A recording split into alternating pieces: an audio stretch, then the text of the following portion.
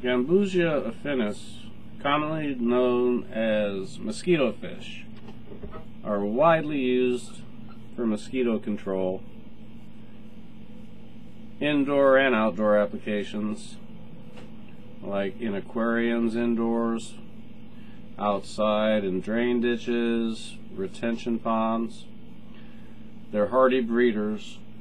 What you're looking at here are about 70 baby fish, 70 fries that were born within the last 24 hours from 3 pregnant females.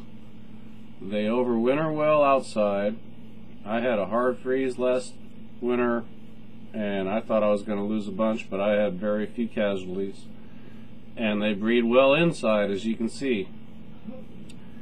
They're effective, they're low maintenance, and they're a lot of fun to watch.